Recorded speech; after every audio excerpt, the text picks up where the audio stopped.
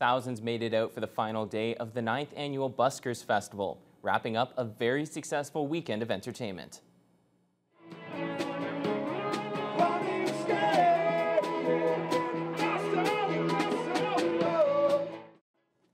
Around 30 musicians and entertainers spent the past 2 days performing for crowds and showcasing their talents. While the festival highlights the local art and culture scene, this year's organizers also focused on getting out-of-town talent to give attendees the chance to see something new.